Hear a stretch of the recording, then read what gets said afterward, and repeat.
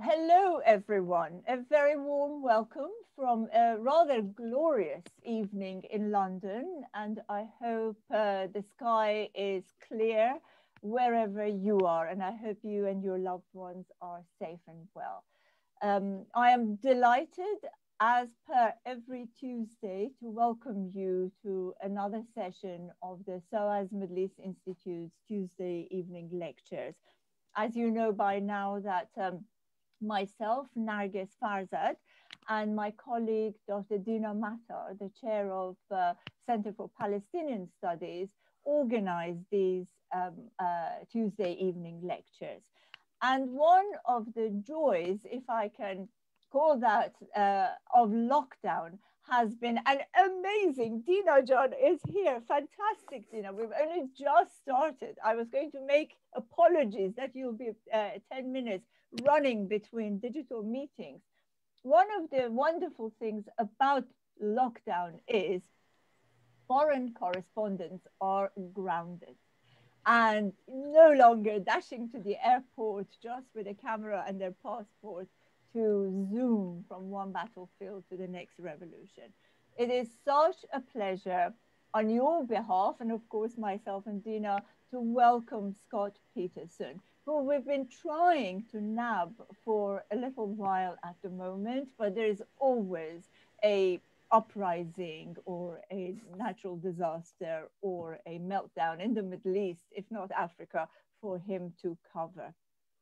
Scott Peterson, as I have introduced him, is a foreign correspondent and, of course, a bureau chief who has most of his career, Scott can correct me, has been writing for the Christian Science Monitor. He has been based in several places, I think too long to list, but certainly in the Middle East, in Russia, if am I correct, in Moscow? That's right. And in Istanbul before moving to London. He has, you name it, he has covered it in mostly in the Middle East and in Africa, and I think few other meltdown spots in Eastern and Central Europe and more. And as if that wasn't enough, as if covering revolutions and dodging bullets and remembering where to put his foot down between the mines wasn't enough, for relaxation, he does extreme rock climbing. So maybe we can visit that. Scott Peterson, very welcome to SOAS Online, the digital world. I'm sorry that we can't host you at our lovely campus, but we look forward to do that next time. Scott is also a phenomenally good photographer as well. And his photographs are, I think, hosted by the Getty Images. And he's also the author of 2 books. There's zillions of articles. In fact, I was just reading your last article. I think I can't keep up, but I think it was about the 10th anniversary of the uprising in Syria, wasn't it, Scott?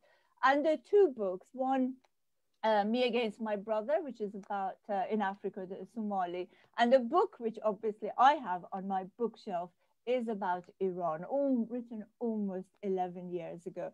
And I was just opening that book, and I'll have to show off that I have it here. And it's Scott starts by saying that no other country so dominates the headlines. Iran is portrayed as etc., etc. And that was 11 years ago. And I don't think Iran has been off the front pages since then. So you're not here to hear me go on and on. But I'd welcome you to hear Scott's illustrated talk, which we've entitled Iran 25 Years, 45 Visits, and a Journey Behind the Headlines. And I am delighted that it is going to be an illustrated talk so we can enjoy his lovely photographs. So Scott, the screen is yours. Thank you so very much. Thank you very much, Narges June, and also Dina June and Aki Jan for organizing this, and also for inviting me to SOAS, to your Middle East Institute, and also to the Center for Iranian Studies. at SOAS. I'm really grateful well, that you finally nabbed me, as you say, for one of these Tuesday night lectures, and I'm really looking forward to it. You know, all of us in the past year have had a lot more time to, well, be at home, grounded, as you say. So this is the longest period of time in my entire career that I have not traveled anywhere, probably by a factor of about 5 or 6. This really has been a very long time. So in the process, that has meant some pretty much deep cleaning of files and things like that. And of course, I have tossed out mountains of documentation and files and things that have been piling up over the years from Iran and from every country that I cover. And one of the things I came across from Iran, and I just wanted to show this to you, this is an 86-page contact list, which I had compiled over the first 30 visits that I made to Iran. And so I didn't toss it, actually, it was the last hard copy, but it is literally 86 pages of single-spaced typed text. And this is everything you can imagine. This is basically a template of the kind of social and political fabric of Iran, in the sense that I've included, obviously, contacts and things like that, their phone numbers, even, to be honest, their addresses. So if I've seen them at home, like even their little kuche is marked down, I mean, what floor they're on, their home numbers, and all sorts of things to try and find people again. Because, I mean, you know, Iran is such a crazy place. Tehran is such a crazy city that trying to get around and finding things is not so easy. So anyway, I came across this, and what really struck me when I started to go through it was how many of these themes that were active then, again, this is 86 pages, only up to 2009.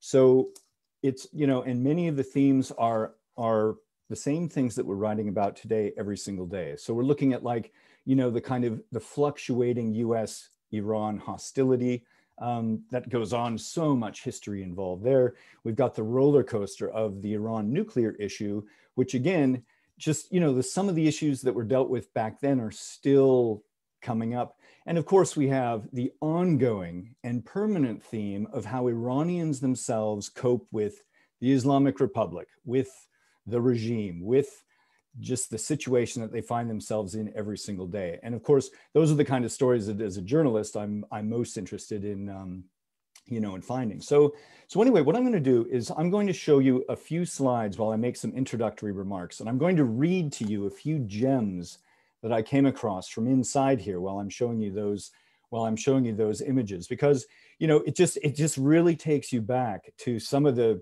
things that have sparked, you know, over the course of the years. And, you know, what's remarkable about Iran, and one, you know, I'm glad you held up a copy of my book, Narges John. That was very, very kind of you, but that book is 732 pages. It has 1,300 endnotes. And I would certainly suggest to anyone considering writing a book that you maybe cut all that in half at the very most. But on Iran, you really can't do justice to this subject and to the voices of the people you speak to and everything else without a volume this large. You almost feel like you'd be doing a disservice producing a 100-page book. Anyway, let me share my screen here. I'm going to just go through some of these images without commentary, but what I am going to do is I'm going to read some of the gems that have come up from this contact list. For example, we have, from early days of the revolution, we have Ayatollah Beheshti with this remarkable comment that let the Americans be angry and let them die of their anger. So this is such an incredible put down in Persian that's really effective. I mean, in English, sometimes I wish we had such put downs, but this one is actually painted on the walls of some buildings in Tehran. And it's also just a, you know, kind of, it's just popped out as something that still is in the, you know, on the tips of the tongues of some more hardline leaders in Iran these days. We also have another one, which I was really surprised when I came across this. There's a quote from the Associated Press in this. Again, I keep quotes and other various little snippets to kind of remind me of the context of where these things have come from. So I'm quoting the Associated Press here. Jane's Defense Weekly in 1984 predicted that Iran would have a nuclear bomb in 2 years. That was 1984, just 5 years into the revolution. Now, of course, as we know, we've had these predictions again and again coming from the Americans, coming from the Iraqis, coming from the Israelis, especially.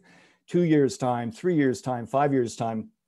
I was amazed to go back and find that as early as 1984, you had this prediction. Now, of course, if that really was what Iran's aim was, to go for a nuclear weapon, then I think that we could safely say that this was the least efficient weapons program for a nuclear bomb in the history of mankind, because every other nation has managed it much faster than 35 years that's actually gone for it. So anyway, that one struck me very much.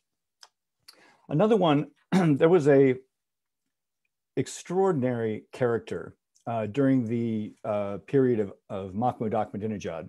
And his name was Mehdi Kalhor. He was this kind of like long-haired cultural advisor. This is how he cast himself. And just before that election, where an arch conservative, Mahmoud Ahmadinejad, was going to be elected for the first time in 2005, Mehdi Kalhor began an earthquake in politics. Just a couple of days before the vote, he gave an interview in which he said, he said, first of all, he was criticizing the Islamic Guidance Ministry for being very tough on musicians because they couldn't show instruments on television. It was against the law to show instruments on television. He said, where else in the world do people behave like this? We have to export our music to the world. Our income from our music could be more than our income from oil. You see why this guy's on the edge of crazy. Our pop and even rock music has room to make progress. We have to make more space. Of course, he's appealing to all of those undecided voters, those many, many more reformist and centrist voters who would never normally think about voting for an arch conservative like Mahmoud Ahmadinejad. So here's the kicker on that line from Mehdi Kalhor. He said, Mr. Ahmadinejad, he wants everyone to be joyful. At the moment, we think people do not laugh from their heart. We want them to be happy from inside. Anyway, very surprising. Of course, he was elected. He ended up serving 2 terms. And I think the term security crackdown is one that's frequently associated with him. And of course, that is one of the terms that comes up in this vast document as I go through. In fact, all sorts of the kind of terms that are still in play and active today have been active for decades. I mean, there are warnings of like the security outlook, infiltrators, watch out for the no-foozi. And this is like 30 years ago, but these are the same charges and accusations that are being applied to people, these days as well. Warnings about psychological war, warnings about covert war. Of course, there were a number of Iranian nuclear scientists that were assassinated on the streets of Tehran. And many other aspects of the nuclear program were targeted. And then also, of course, the creeping coup in the press. Be warned. Now, of course, that one actually brings me to a remarkable article that I also have plucked out here from 2007. And it's from Siyasat-e Rouz, which is a hardline daily newspaper. And this is one that essentially I had been making efforts for many years to visit the Iran-Iraq border down in the southwest corner, one of the main Iran-Iraq battlefields. And this is an area that's very particular to, those who are kind of true believers, more ideological in Iran. They're those who embrace the ideals of the Iran-Iraq war. They're the ones who kind of buy into this idea that, that this was a divine and sacred defense, and, and that the war itself was a sacred enterprise. So I was always interested in getting down into that area because I know that there are busloads of students that are taken down there and other people who are interested, and they're taken to the Gulf War battlefields. They're taken to the areas, especially where there were large battles where Iran lost a lot of martyrs. And what's important about those places is that the students, and I'd seen pictures of this, and this is what I wanted to photograph myself.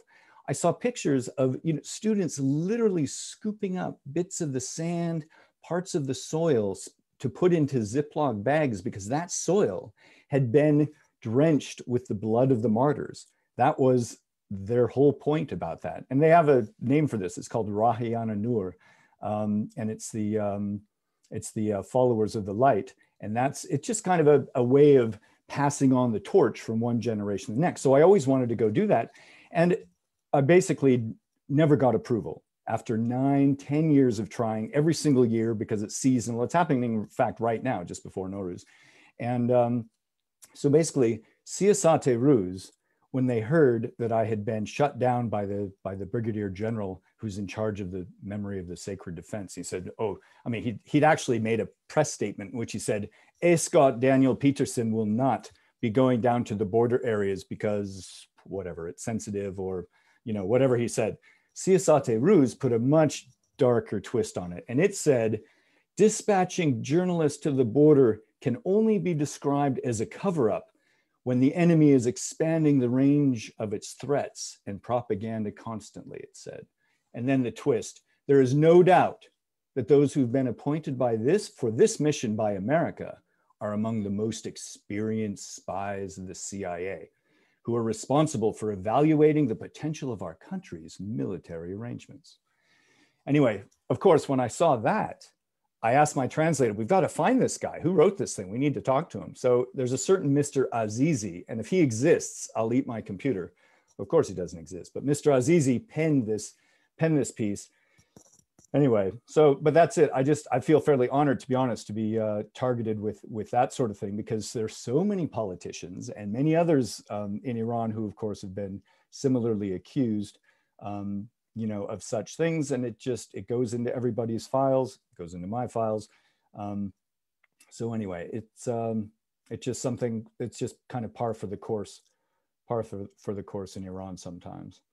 Anyway, that brought back memories of a lot of those journeys, because every single one of those contacts, everything else is dated, how often I would visit people and things like that. And one thing I should say at the outset is that I have made 45 trips to Iran over these last 25 years. But one thing that you should know is that none of these visas, except for 2, came easily. So everyone was some kind of a bureaucratic battle. Every single one required back and forth. So it wasn't like they were just churning them out. It was just, my editors were interested at the Monitor. I was interested in Iran. And I traveled to a lot of different countries. I've traveled even more to Iraq, for example, during the war, endlessly, and to a lot of other countries. But Iran always had a special interest in its, the paradoxes that are inbuilt, the contradictions, the things that, as you can see from these photographs, just for example, you have incredibly westernized scenes like this one, and then you've got other ones that are a much more, kind of ideological bent, the things that we're much more used to seeing, burning flags and things like that, which again, so many Iranians will tell you, why do you portray us with a burning flag? And they're right. There's only a handful of times a year when that even happens. And there are only a handful of people out of the 85 million Iranians there are, that actually take part in that. So of course, as a journalist, one's trying to reflect the, the realities of this. For example, Valentine's Day in Qom, which is one of the most sacred cities and religious cities in the entire country. So the challenge for the journalist is really to get behind that kind of flag burning rhetoric, and in fact, I've seen so many flags, burned in Iran during various events that, that I used to actually call it the flag burning metric. So how flags were burned, how large they were, how many they were, how angry people appeared to be, in the course of their, in terms of their flag burning. But in fact, my job should be to, and it has been, and I've taken this on as my job, to basically portray the human voices that are among those 85 million Iranians. And, I've written about everything from paintball and nose jobs and vasectomies Revolutionary Guard funerals, you know, and the capture by Iran of the CIA's stealth drone. That was a project that the United States, the Pentagon, had never even admitted existed. And then Iran managed to bring one down largely intact out of the sky. So, you know, there's just such an incredible spectrum of stories and things that, you know, you know, to report about as a journalist. But the real trick is to try and bring that human voice. So that's bringing me to what I'm hoping to do today. And that is to tell some of the stories that have affected me most. These are human stories among all the many stories. I mean, I must say, I haven't exactly written zillions of stories, as Narges Junes just said.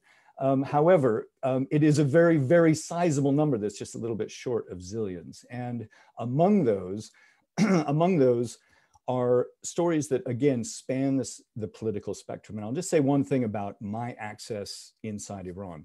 It was a lot broader prior to the protest movement, the Green Movement of 2009.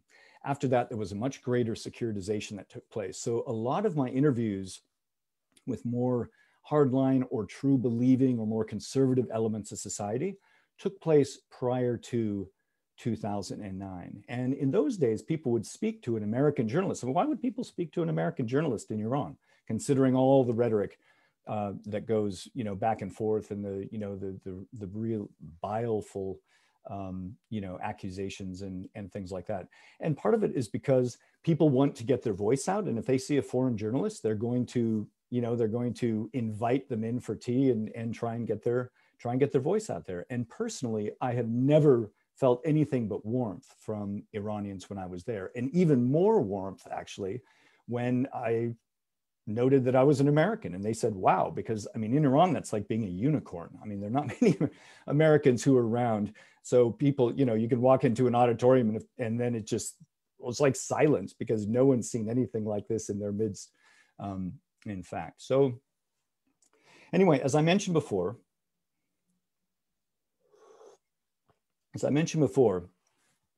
I was especially interested in getting down to that border area, partly because I wanted to see how the ideologues of the regime passed on the torch from father to son. How is it that they pass on this commitment to the revolution, this commitment as they see it to, you know, the teachings of Imam Hussein and all of this kind of stuff.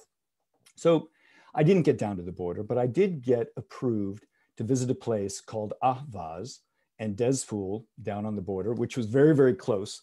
And in fact, those were cities that were hit by Saddam Hussein's missiles constantly. So there are a lot of places to go and a lot of people who experienced the war there. And so what I did was, because I wasn't able to actually get into the actual battlefield areas, I decided with my translator that we would go to the cemeteries of Ahvaz and Dezful, where we would try to find people who'd been affected and hopefully try and find evidence of this passing of the torch.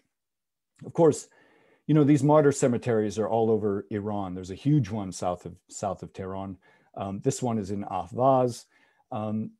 This is a very common type of funeral stone as well for the Shahid Gomnam. This is a, you know, basically an unknown soldier, and there's so many of them who are buried there as well. And these are the type of images you see. Now, this is the man who mattered most when I met him. This is the son. His name is Ali Akbar Khosnavar, and he is next to the grave of the man that he's named after.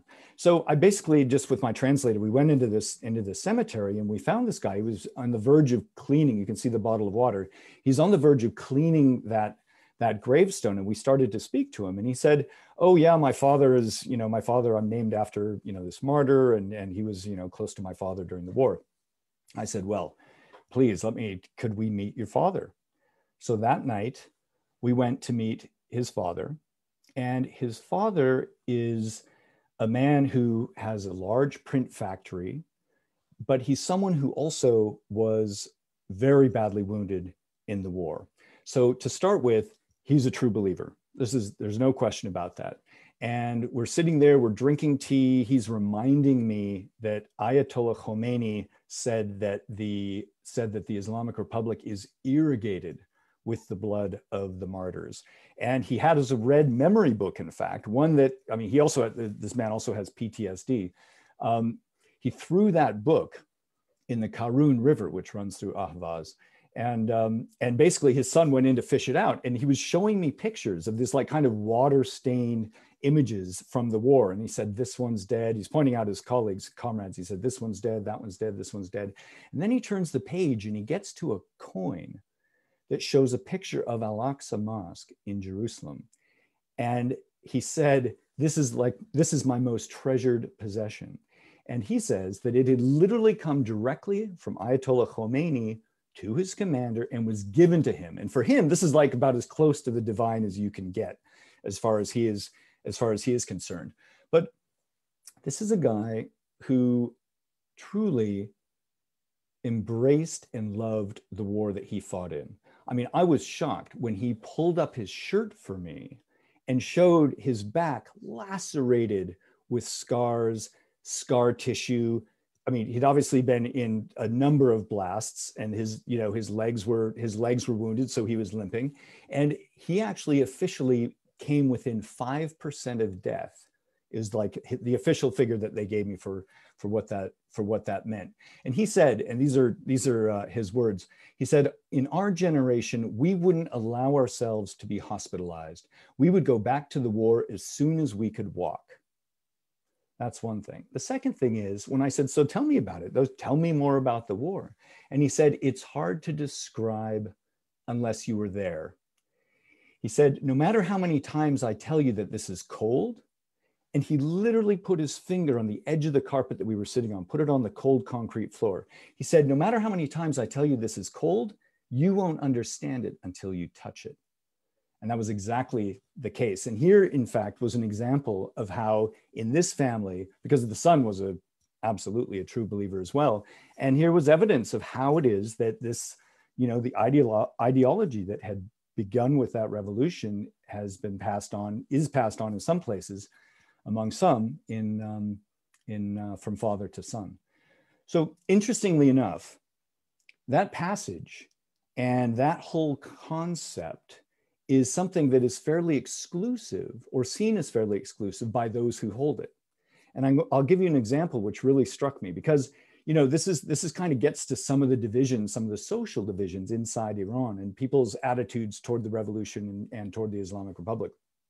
And that is that is the difference between a khodi, someone who's an insider like these believers I've just described to you, or a ger khodi, who is an outsider. And to give you an idea about how those worlds don't mesh too easily, I'm reminded of a scene that took place in Behesht Zara Cemetery. And this is the large martyr cemetery, not martyr cemetery, it's for everybody, south of Tehran. And back during the war, they used to have fountains that literally like had red water. It was like, painted red or dyed red so that it would flow out. And a friend of mine who's a westernized lady went there in an effort to bridge the gap. She appreciated and said she'd appreciated what the martyrs had sacrificed. And so she's immediately confronted by a hostile believer who said, "What are you doing here with that hijab?" Meaning he could tell that she was, kind of a westernized lady and not someone who looked like most of the people that he knew, with a much more black chador and all of that. And and she said, well, I'm just trying to pay my respects. I want to put some flowers on the graves of those martyrs who died in the war. And his response was so dismissive. And he just said, they didn't die for people like you. Anyway, just a kind of, a little insight into how that division affects society. And it's one of the reasons, it's one of the many, many fault lines that kind of crisscross Iran. So I want to tell another story about another remarkable, I've left the slides sitting there. I'm just going to move along. These are still in the cemetery in Ahvaz.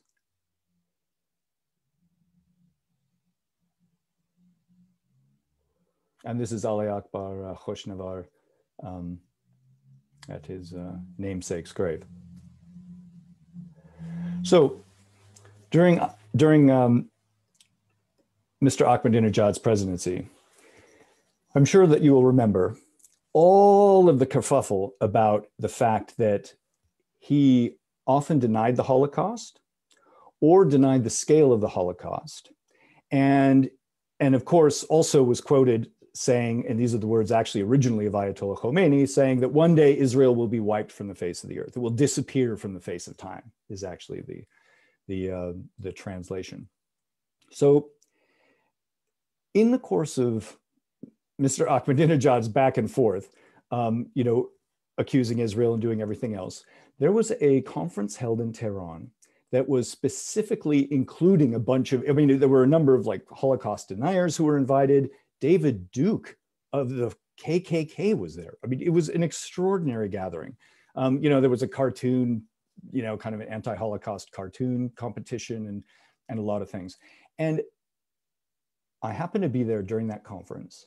And within a week or two, it turned out that I got an invitation from the Ministry of Foreign Affairs, and they said, we are putting together a diplomatic tour of all the Jewish sites in Tehran, and you're welcome to come. And I said, great, all right, well, I'll do that. So we begin, so this tour, as it transpires, so I didn't know what it involved or anything else. So as it transpires, the Ministry of Foreign Affairs people invited all of the diplomatic corps to go on this. So there were several buses, and we went to every single, kind of facility that was run by the Jewish community in the city. And here's a diplomat, for example, in one of the synagogues that we visited. This is also in one of the synagogues that we visited.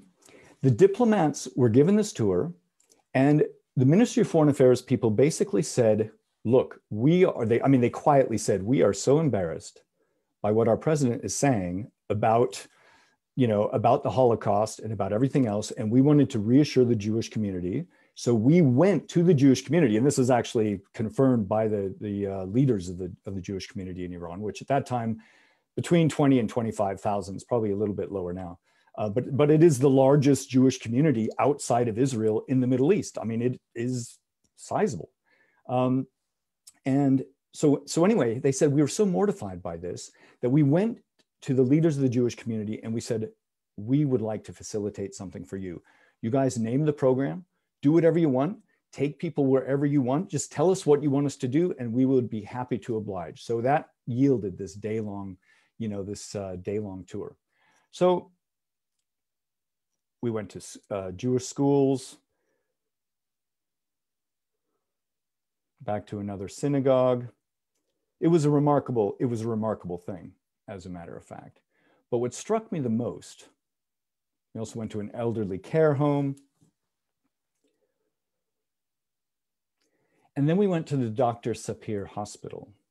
Now, this hospital is a Jewish hospital, but it basically takes care of all Iranians, whether you're Jewish, Shia, whatever you happen to be. And it's famous in Iran as an institution because it's also a hospital that was there during the Shah's time, before the revolution in 1979. And it refused to hand over people that were wounded in the protests against the Shah. And in fact, it got such a notoriety for this that Ayatollah Khomeini himself sent a note of gratitude after the revolution, thanking the hospital for not like handing over the wounded revolutionaries. So that was the first thing. That's just part of the backstory of this hospital. But for me, what struck me the most was meeting a doctor there who was a Jewish surgeon, and his name was Homayun Mohaber. And he described for me what it was like to be a military surgeon on the front line during the Iran-Iraq war. Now, somehow he managed to escape the purges, because there were purges after the revolution of Jewish officers in the ranks. So he managed to escape those.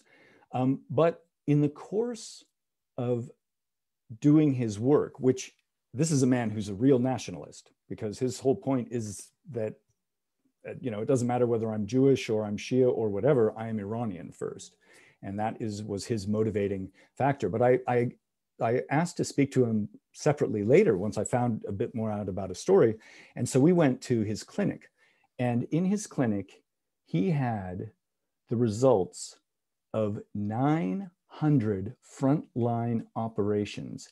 He had kept the shrapnel and the bullets that he had plucked out of the Iranian soldiers who were on the front line. 900 operations. He himself was wounded, and he gave blood twice to save the lives of what almost certainly were Shia soldiers. I was so struck by the fact that he kept that. And he told me, he said, the Islamic Republic made very good respect for me all the time and did not care about my religion after the revolution. So, like I say, he managed to escape the purges. And of course, Iran's Jews have had a lot of problems up and down over the years, but this was a remarkable story that it was really unexpected. Of course, Iran is full of unexpected stories, as you might expect, including the next one. I'm going to fast forward just a little bit to 2009. And for those who, so I mentioned a little bit earlier about the presidential election of 2009. This ended up becoming a crucial watershed in the history of the Islamic Revolution. So the Islamic Republic just turned 42 years old a few weeks ago. But still to this day, this event of 2009, because you remember, President Ahmadinejad basically was elected a second time, but wasn't elected a second time. People disputed that. Millions of Iranians said, we didn't vote for this man and we're not going to accept it. And the Green Movement became a huge protest movement. So I happened to go before the vote, a few days before the vote, out to the city of Birjand, which is, 800 miles east of Tehran. It's way out there. And I had been to Birjand before because I went during one of the provincial trips that President Ahmadinejad himself made. And Ahmadinejad felt very much at home in Birjand because the people there voted for him in a higher percentage than any other city in Iran during the first election. So these are his real home supporters, his home base. So it was a real surprise when I traveled to Birjand. Within 30 minutes, by pure chance, the main challenger, Mir Hossein Mousavi, happens to touch down in Birjand. And his staff people told us later, they said, we weren't even going to come here, but we've had such a surge of interest around the country that we're actually now going to these places, which are kind of strongholds of of Ahmadinejad and these guys, because we think we have a chance. So, who knew what to think? Within 30 minutes of arriving in that city, there was pandemonium. I think that the best term for this is probably javgir, where an incredible excitement just blasts out of nowhere. So first of all, you have the guy, this is part of the welcoming committee at the airport in Birjand. And you remember, we are really out there. 800 miles east of Tehran is halfway to Afghanistan. And it's really out there. And so this is the welcoming committee. You can see it's all about being members of the Green Movement. This is at the airport, but they're not just young people wearing green. I spoke to veterans, wounded veterans and others who said, wow, this guy can really change things for us. I've met Ahmadinejad before. He's not making any progress for us. So what happens? Mousavi arrives and chaos absolutely erupts. People sacrifice 2 cows. They sacrifice a huge number of sheep. You put the bloodied handprints on the car of Mousavi as he's moving around. People are holding up babies, hoping to get a blessing from him. You wouldn't believe that this was an Ahmadinejad stronghold when this took place. So to be able to kind of witness this as it went through this, this chaos and this javgir excitement was extraordinary. And also one of the things, because it took place right in the middle of an Ahmadinejad stronghold, that that you could easily think, wow, maybe this man actually has a chance to win. And this is the scene. They had a tiny little auditorium, fits like 5,000. I don't know how many people jammed in there, but the reason I show you these pictures is because we could not move. I mean, we sweat through our shirts. We sweat through everything that you can imagine. It was so hot inside there. And the energy that people had was just completely crazy. I mean, I was worried that my camera was going to stop working because there's so much sweat like draining into it. So of course, what are the first words that Mir Hossein Mousavi, says when he finally gets to the podium? He says, "The heat in here is the heat rising toward freedom." I mean, clearly a well-practiced politician. But the other thing was too, is that he described Ahmadinejad and his people as delusional fanatics. Now, of course, we know the way that this went, and I won't give you too many. I won't have to give you too many details. I'm sure people remember about the protests that took place and which continued for months. And even senior Revolutionary Guardsmen said that this was as close to the collapse of the Islamic Republic that had occurred since the beginning of the revolution. So that means even during the Iran-Iraq War, during that period. Here are some of the Green Movement people beginning their celebrations in Tehran, actually.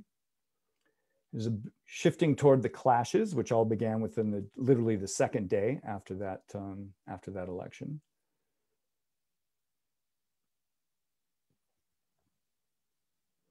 And then, of course, this is the last press conference of that Ahmadinejad himself gave. So anyway, history there really is is on display, and forevermore that has been called by the hardliners the moment of fitna, the moment of sedition. So if you these days listen to Friday prayers, and they start like, and one of the Ayatollahs, for example, Ahmed Khatami, starts talking about, the Doshman Bozorg, the Americans, the Israelis, these are all enemies.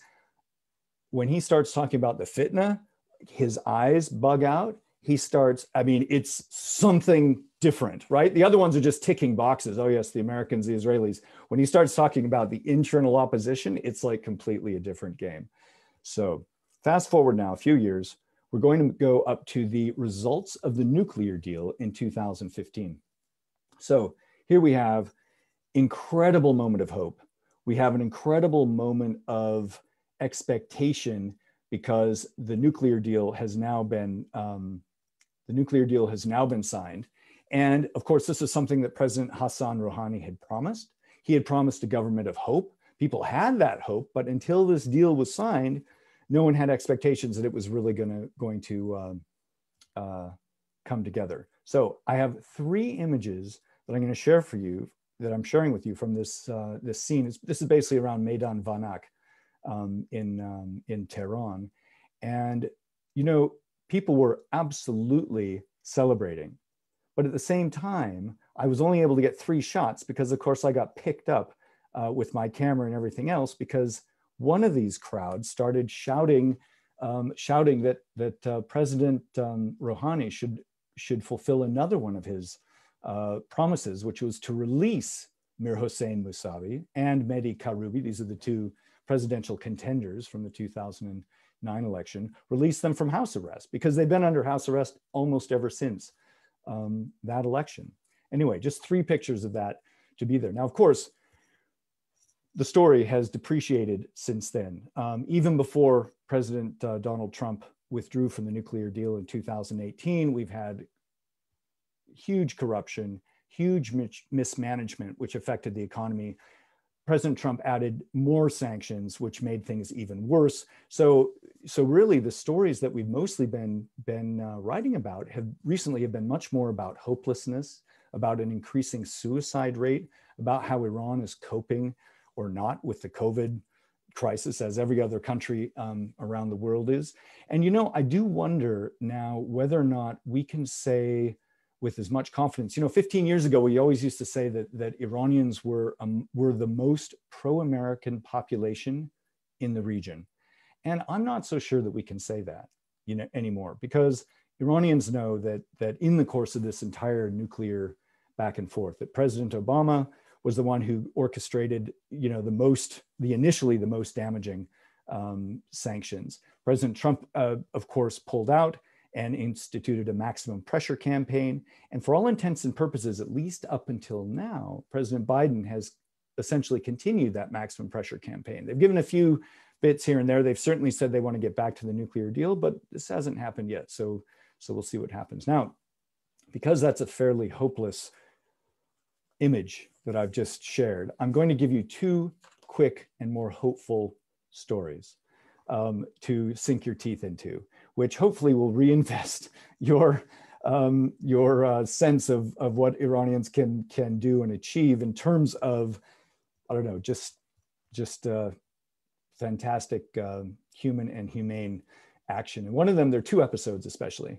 So one of them is from 2014 when I traveled to Marivan, and this is a small Kurdish town out on the border in the northwest of Iran.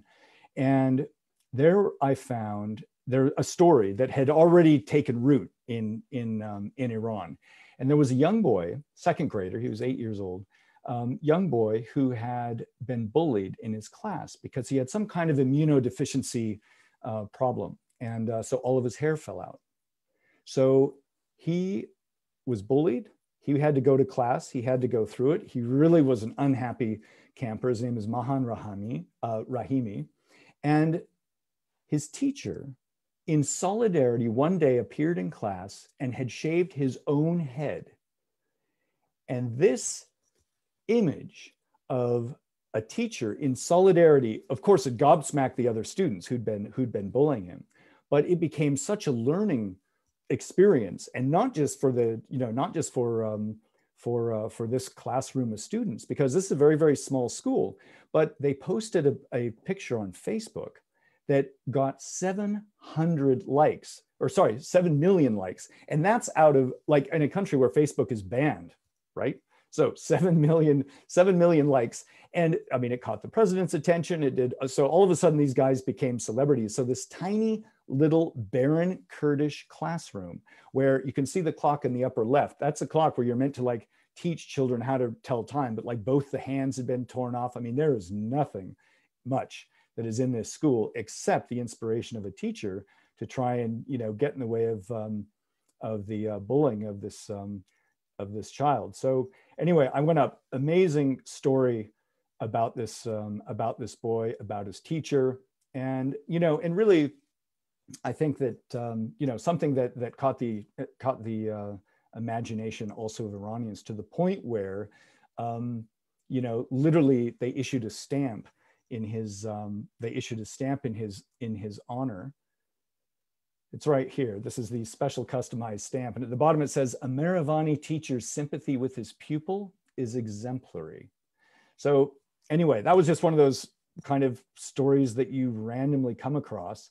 And there's another one, and this is one that even now makes me smile. So imagine you're just, you've spent days, you spent all your life in Tehran or whatever else, you've been, subject to pollution, you've been subject to the pollution of the politics, and all of those things are just wearing you down day after day after day. So all of a sudden you sign up and you find yourself in, hang on a second,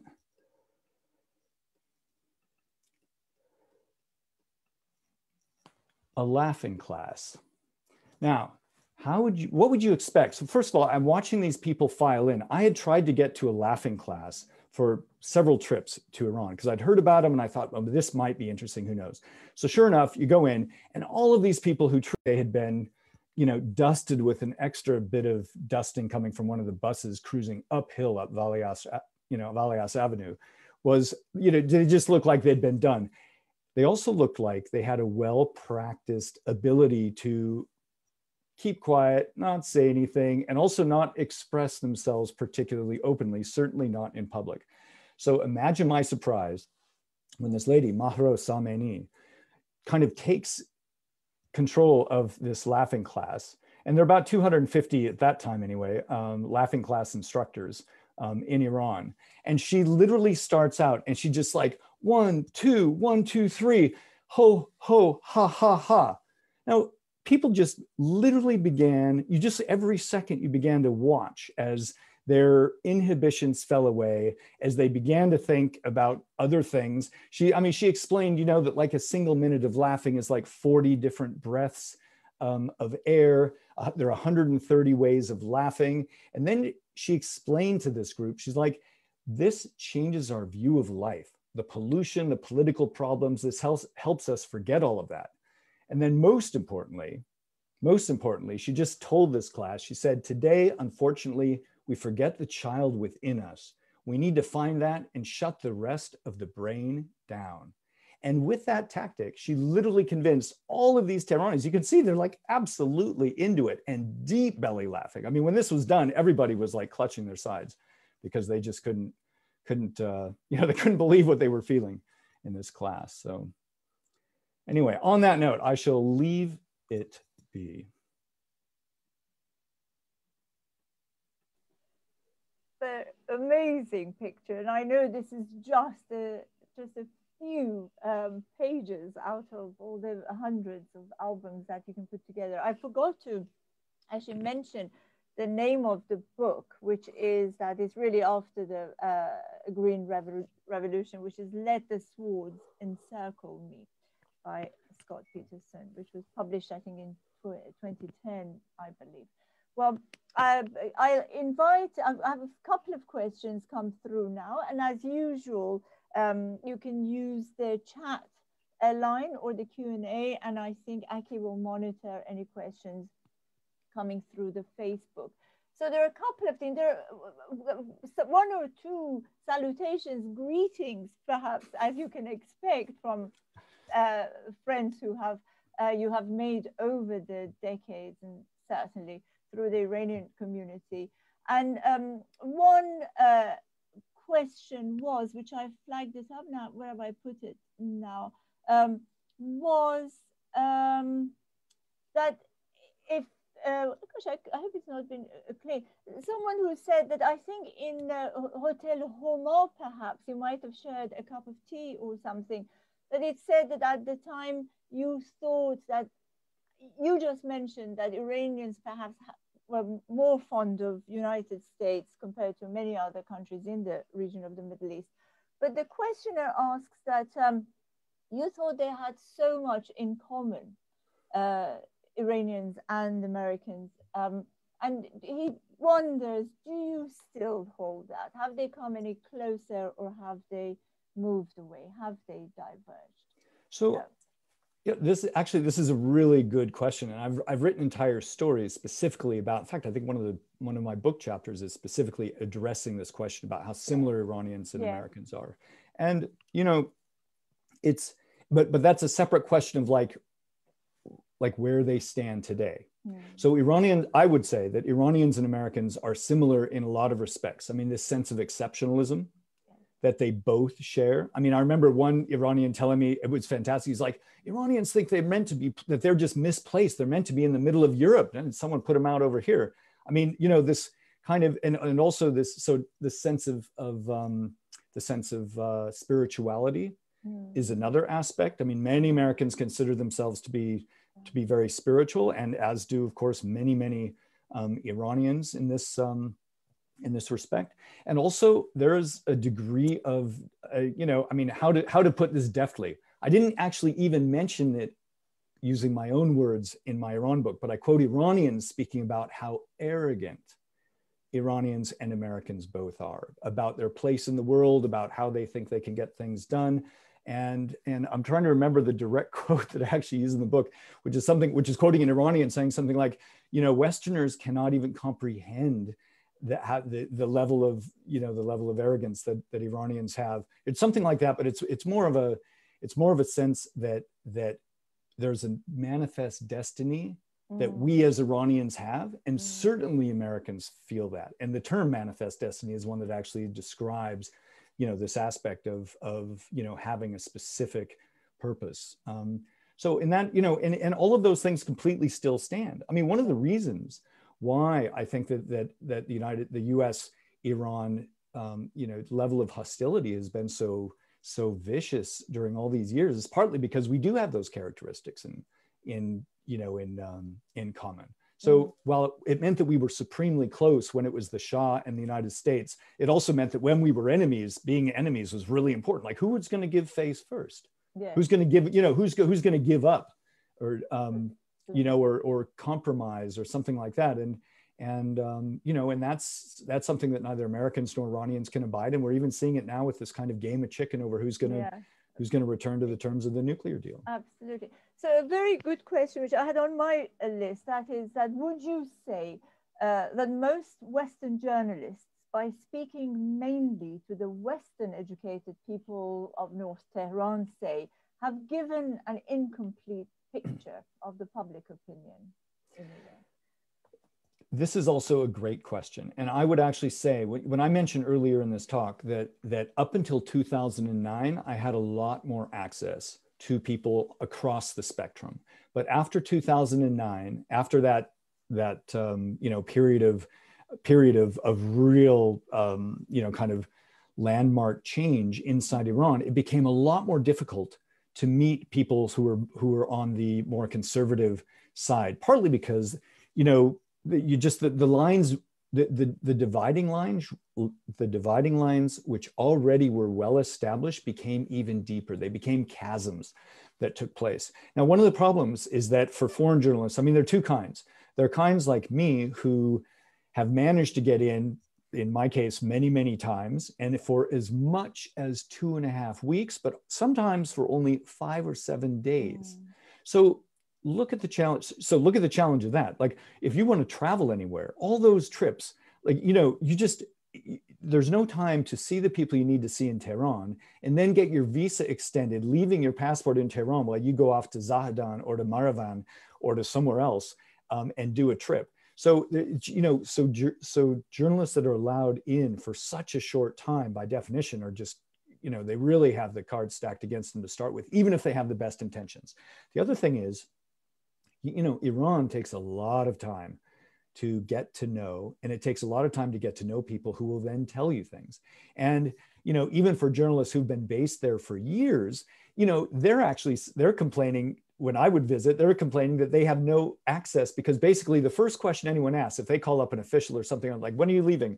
And if they say, well, I live here, like, they never get a call back. But I can always say, well, I am leaving on Tuesday, so if we don't meet by Monday afternoon, it's not going to happen. No. So I would end up getting meetings that people who actually lived there couldn't get. So, it really, but it is a challenge. And I think our journalist job is to meet as many people across the spectrum as possible. But of course, it's much easier to speak to English-speaking, party-going Niavaranis who invite you to the next, sing-song where everyone's getting drunk and having a good time. You're like, oh wow, I can blend with this. But but there's just so much more to Iran, and it requires a lot of work. And there are a number of journalists that put that work in. But certainly anyone who knows Iran recognizes the challenge of doing that.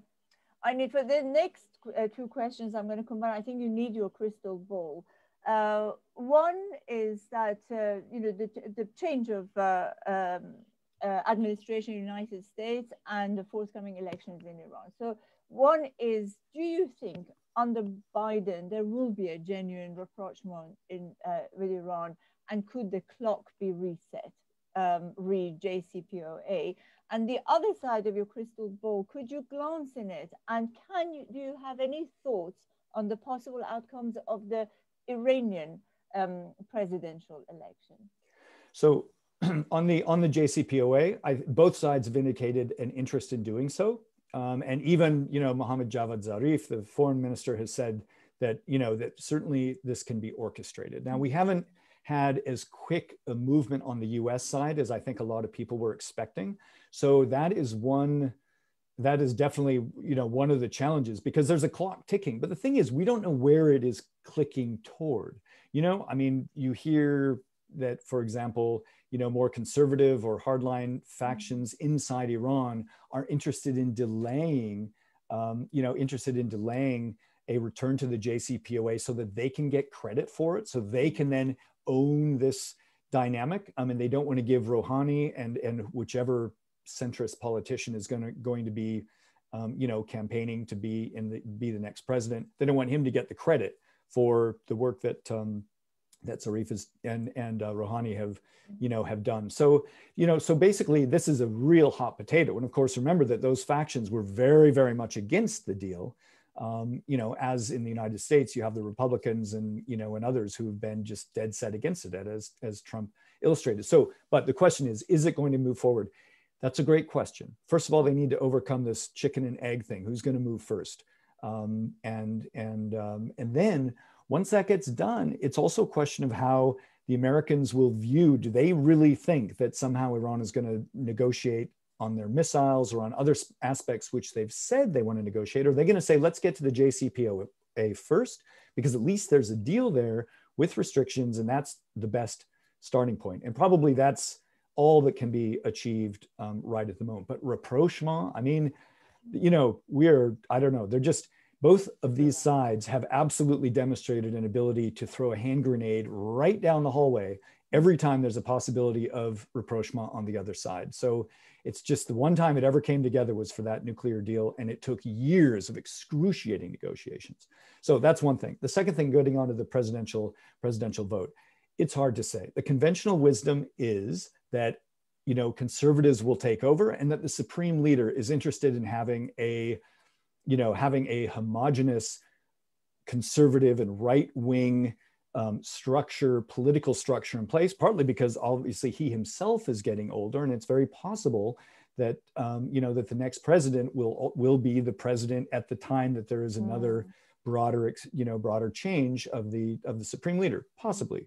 Who knows? On the other hand, I've also heard excellent analysis from people who are real Khodi inside, who are saying, no, don't discount the possibility of someone like Javad Zarif becoming a presidential candidate, who is one of the few candidates, if he were to run as a kind of centrist reformist, who actually would probably mobilize people and kick them out of their disillusion. Because right at the moment, there are a lot of people who are not going to vote because they don't think it makes any difference. They think, especially after 2009, that we cast our ballot and the results aren't worthwhile. And so, but if someone like Zarif runs, now Zarif has said repeatedly, I'm not going to run.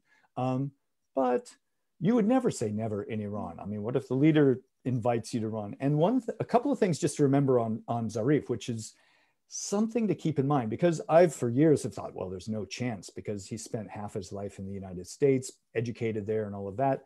And then someone who I spoke to said, well, no, all that means is that he understands the enemy better than anybody to start with. Don't forget that he had a very close relationship with the supreme leader when the leader was president and Zarif was at the UN. And don't forget also that he gets a lot of points these days among the more conservative and hardline camp, because he really defended like Iran's missiles at the European Parliament. And also he had very close and cordial relations with Qasem Soleimani, the general killed by the United States a year ago. And that is gold dust as well. So, Zarif has some things up his sleeves, but honestly, I would never predict. One thing I know is that if I make a prediction, it'll be wrong on Iran. Yeah, so making it a little more personal now is, I'm going to combine three questions that are something that must preoccupy every foreign correspondent. That how do you deal with ensuring the safety of your contacts, your translators, etc.? Is that something that weighs on your mind? And your own, are you aware when you are there, are the eyes and ears of the state on you?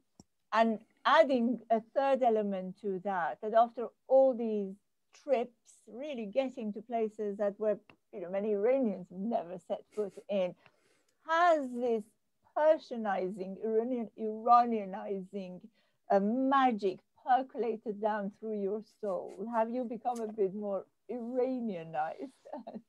Answering them in reverse order, I would expect, definitely having spent time in all of these remote Iranian places, as well as across the political spectrum in Tehran and everywhere else, I have become much more aware, shall we say, and probably imbibed aspects of Persian culture and that sort of thing. I mean, I'm sure it still shocks people when I like say, "Oh, thank you," like this, which is something I have been doing for 20 years without even thinking about it. But of course, I don't think that came from my time spent in Lebanon necessarily. So, so I think that there are things like that, and of course, I have a real appreciation for kind of the history, and I mean, I would never be able to give a talk like this and bring up the stories that I mentioned there if I myself wasn't interested, fascinated, in fact, by those different aspects of Iranian culture and everything else. And remember, again, for an American journalist, this is like forbidden fruit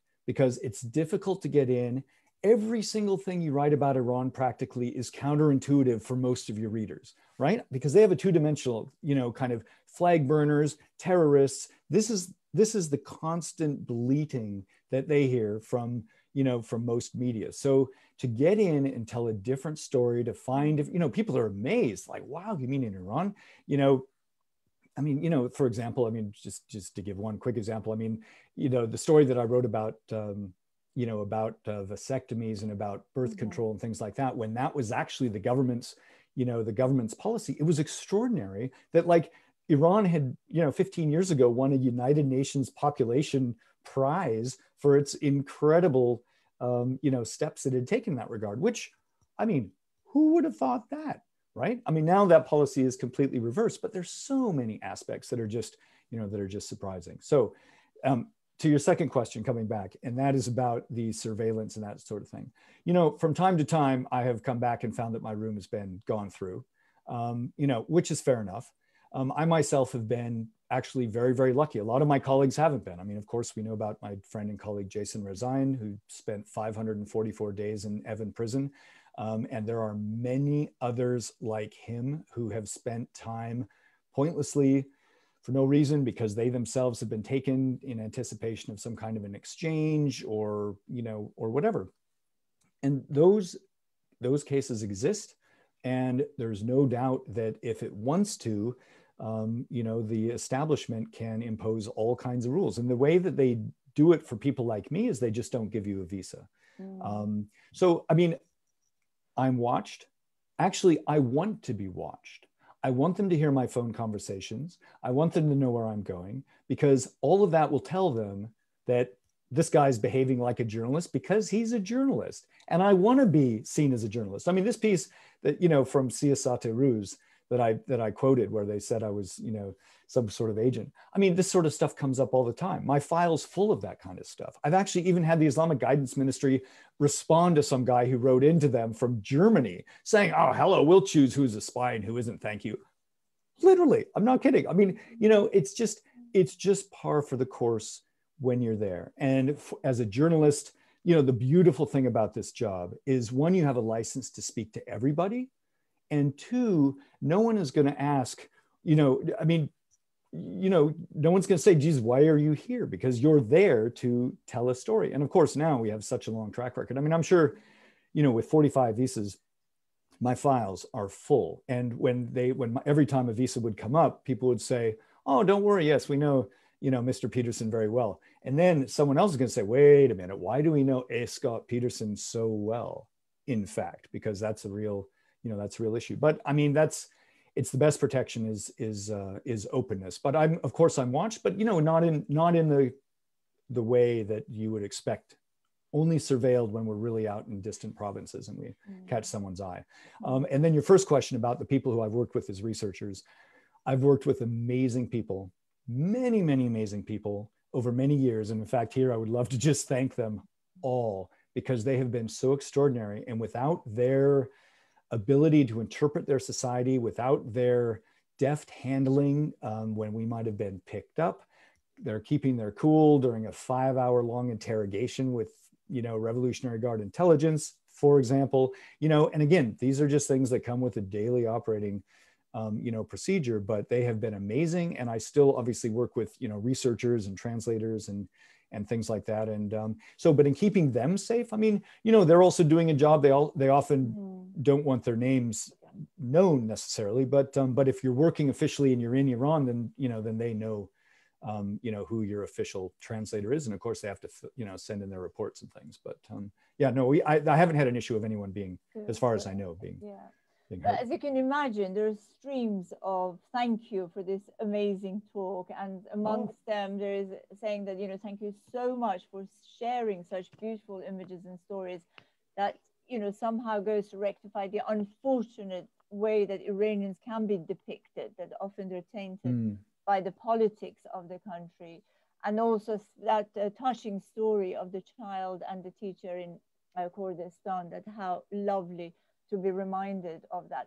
There are the inevitable, I think you may need to reach for your crystal ball again, but the inevitable question that, you know, your thoughts on Nazanin Zarqari, that, you know, how could you please put that in some context?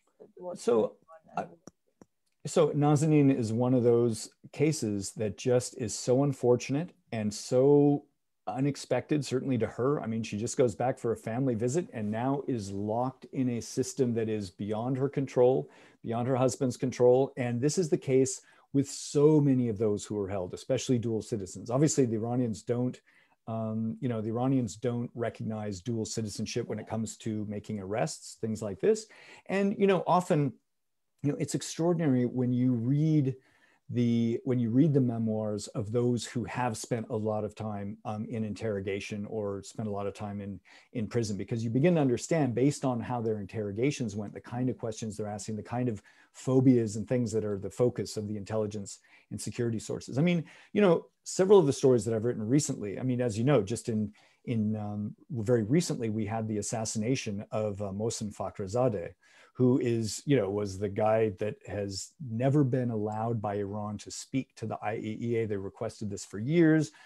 The Israelis and the Americans consider him to be one of the crucial drivers of an actual weapons program up until 2003.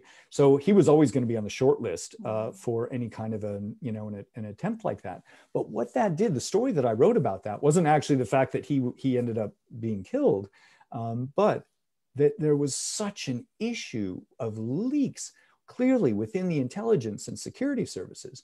They must have been shocked, because this is a guy whose movements, in theory, should have been very carefully vetted. So on the one hand, the Iranians have a real issue with infiltrators, with agents in many, many different places, and this is demonstrated again and again.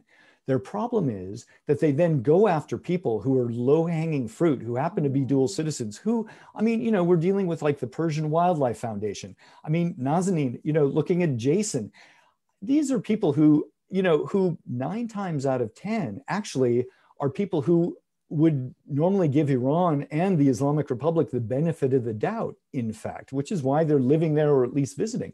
And yet they get picked up because hopefully they're going to be used in some kind of an exchange, or because these guys really do think, and, you know, they really do think that you know, that these cameras that were placed up to, you know, photograph snow leopards and other things somehow were like tied to a missile thing. I mean, you know, to a missile base or something like that. I mean, you know, a couple of friends of mine years ago, I remember one of them, I think, got kicked out of the country. They were both resident. They both went on a holiday. And little did they know, but the National Park Reserve that they went to was right next to a missile testing base. Now, they had no idea. And why would you care? I mean, satellites can take pictures of all these things.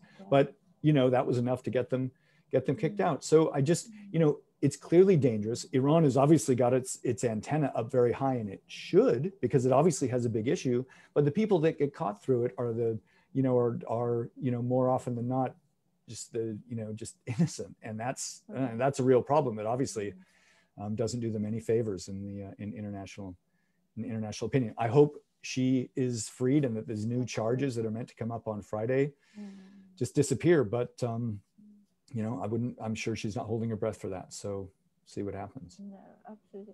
A couple of questions, I imagine, brought back by the pictures that you showed on particularly Ahvaz cemetery, and, you know, references to Behesht Zahra, that someone asks that perhaps, and this is not, as far as I can tell by the name, not an Iranian person, that could one say that the Iranian mentality rather, you know, romanticizes, I suppose, this idea of martyrdom, and there's not the fear from death that we generally assume, and it's sort of therefore it's an honor. It's a rather romantic action to take. And I could perhaps add, you know, another one to it. That would that put it in a different category of people? And I've thought when I was reading this question that you've not, you've seen plenty of, you know, zest, zeal for fighting to the death,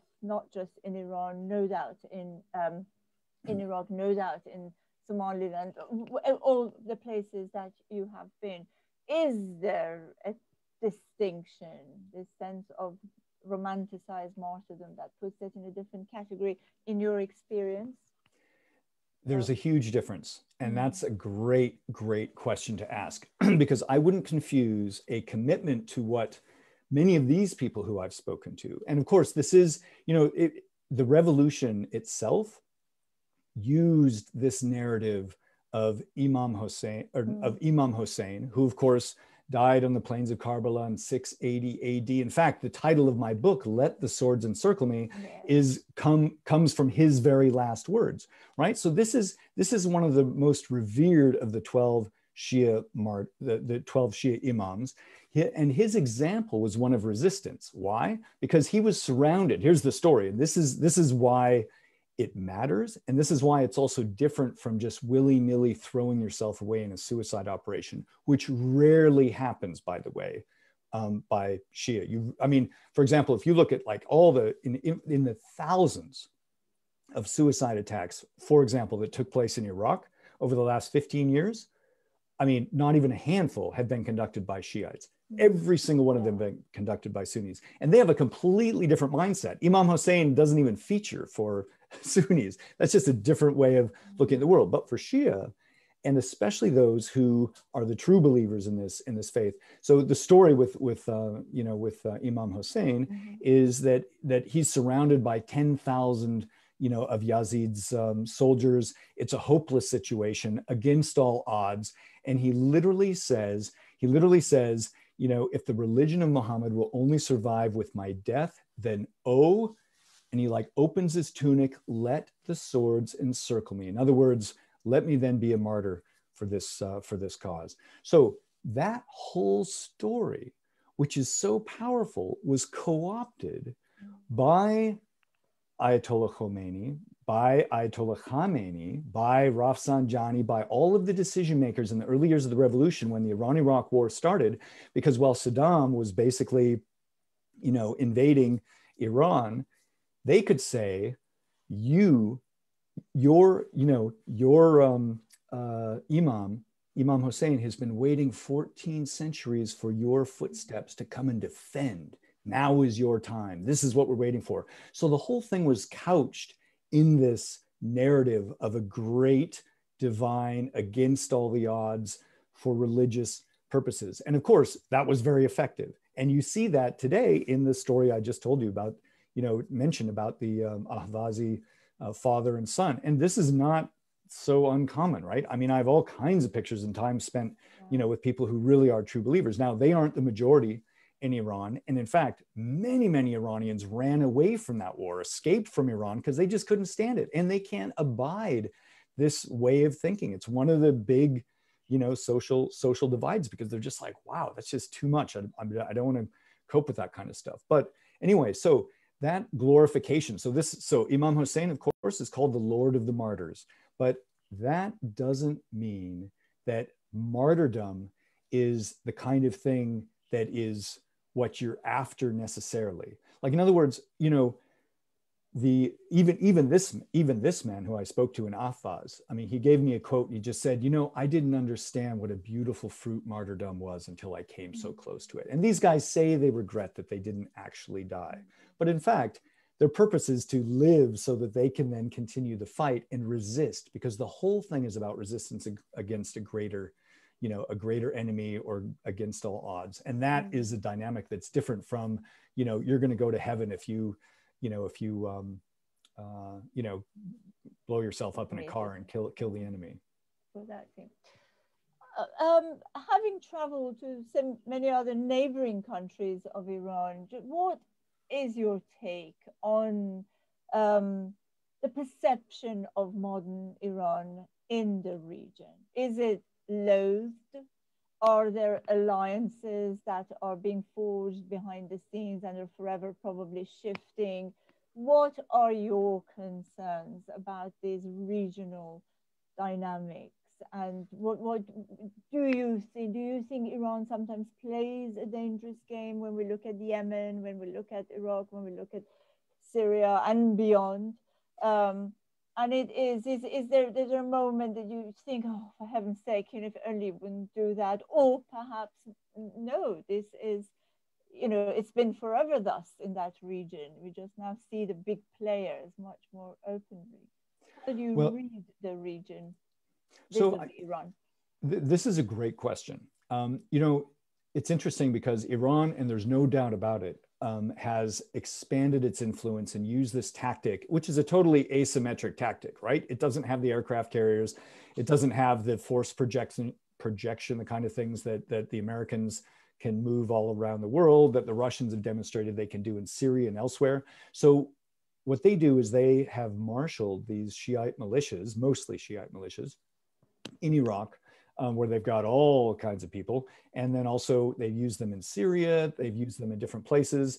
And of course, the model for this was the creation of Hezbollah with Iranian help back in 1982 during the Israeli invasion of southern Lebanon. So that model is one that Iran has proven so effective at using, partly because it's been able to pay people, but what differentiates its ability to do that compared to, say, the Saudis, which have also tried to do that in Iraq or somewhere else. The Saudis are bringing money to the table, but what the Iranians are bringing is they say, you're going to be one of the fighters with us. You're part of the Shia brethren who are going to be fighting for this broader aim. So Iran has really taken advantage of that. Now, you can argue that they've overreached. There are a lot of Iranians who have, when they protest, and there have been all kinds of protests, and especially economic protests over the last couple of years, they've led, and people have said, why are you giving money to Lebanon? Why are you giving money to Syrians? Why are you giving money to Iraqis when we need it here at home more than anywhere else? Iran has been very effective at doing that. But the way to answer this question truly is that Iran's neighbors are always suspicious. They're always suspicious about what Iran is doing with that use of force. So the Turks feel that way. The Iraqis, while they say, while they credit Iran and Soleimani for actually quickly moving men and material to Iraq to prevent ISIS from taking over even more of the country in 2014, while they credit them, Iran, if you can believe it, actually sent a bill to the Iraqi government when it was over for every single bullet. There wasn't a penny that was a gift. So they saved them, but they charged them for it too. And, people are always wondering, well, wait a minute, why this alliance? And Iranian diplomats often, present this as well, we can be true friends and this and that. I mean, I don't think anyone on the receiving end sees it that way. They're always trying to be careful. And partly that's just because they're uncertain about what Iran's, ultimate aims are and that kind of thing. But I must say, Iran, as of several years ago, I think we saw kind of the peak of Shia power projection, literally in the last 1,000 years. It was never as big and broad as this, and Iran made that happen. But now Hezbollah is under a lot of attack in Lebanon, and they don't have very much money. And even their own people, I've spoken to Hezbollah fighters who are complaining all the time, I'm not going back to Syria to fight. They're just, they are tired, and they think that Iran, and even this morning, I heard a report on 7 more days of protests in Lebanon, and you hear Lebanese complaining, well, Iran is, has been backing the wrong people, and we're not getting help. Now in Syria, they've achieved a lot. And frankly, without Iran's militias, Assad would almost certainly not be where he is today. So they kept that regime alive long enough for the Russians to come in and really bring in the air power to make a difference. And in Iraq, of course, they're neighbors, but now Iran has a huge amount of influence. But we saw the Iranian consulates in Karbala and Najaf both attacked during the protests a year and a half ago. So people are angry that another country is coming in and calling the shots. I think that's changing. I think Iran's kind of backing off a bit, partly because it doesn't have the resources, partly because it's having a recalibration you know, and that sort of thing. So this is something that's always in flux, but you know, open arms sometimes, but not often. No, so I'm conscious that I've monopolized, and I don't know whether Dina has any questions or not, but I know that I can't let this conversation come to an end before dinner. I don't know, before I fire off my last one. Do you have any questions for? No, I don't. It's been a wonderful talk, and it reminded me of my time as a foreign correspondent a long time back. I used to work for Reuters. Ah, great. Yeah. So, but it reminded me of, you know, kind of working in the region. So fantastic. Yeah. Well, yes, I was going to say that we can't let you leave, Scott, until you tell us some adventures of rock climbing. Did it ever take place in Iran? I mean, all those mountains, did they draw you in? So I will tell you an extraordinary experience that I have only experienced in Iran. And that was my only accidental free solo. Now, when you solo climb, that means you climb without a rope.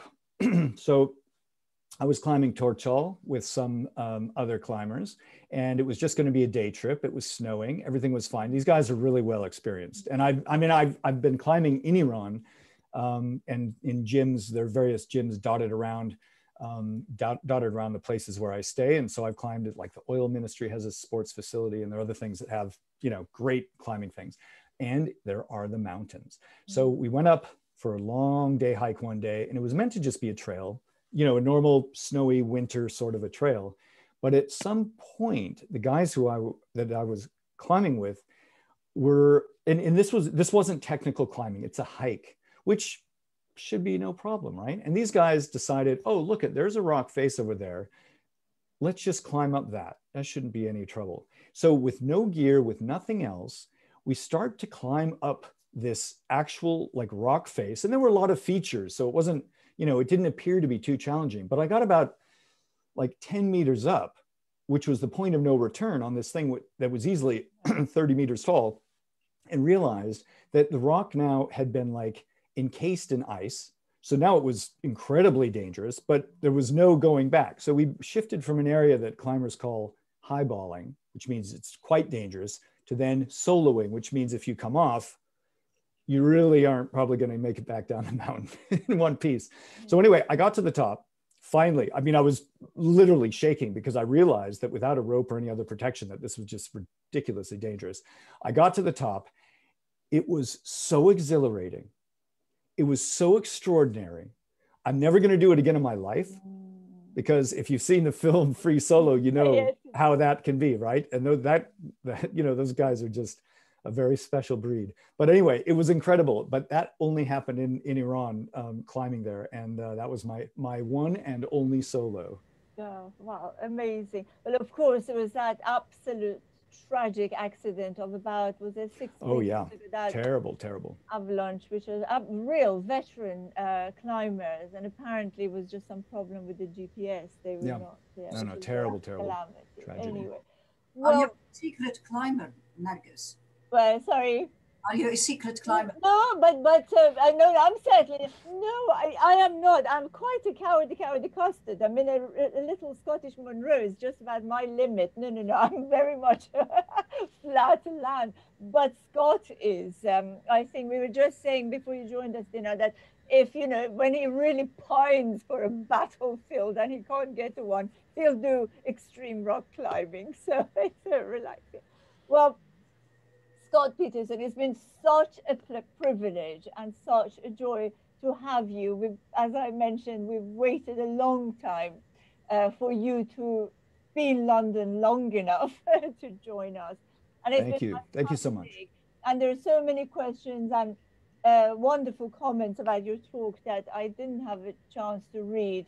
But I want to invite all our audience that do follow Scott Peterson. He has quite a active social media profile, especially the Twitter, and certainly on the Christian Science Monitor articles that are written repeatedly. And the beautiful photographs. Do check out Scott's own website. And I recommend the books. I'm definitely Let the swords encircle me, beautifully written. It is, you know, there is pathos, there is excitement, there is a real holding a mirror up to that country.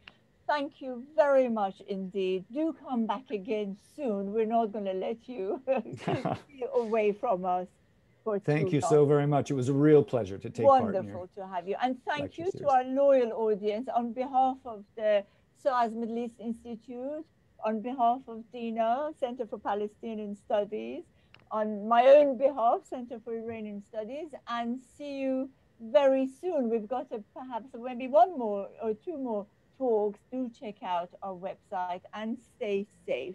Wonderful to have you, Scott. Good night. Thank you.